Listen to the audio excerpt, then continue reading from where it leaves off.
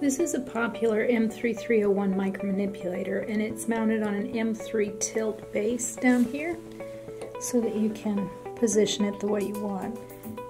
And it's also got a 5464 5-pound weighted base for stability.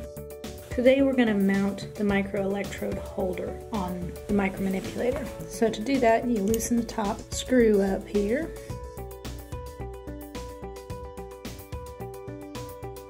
And you slide your microelectrode holder into it,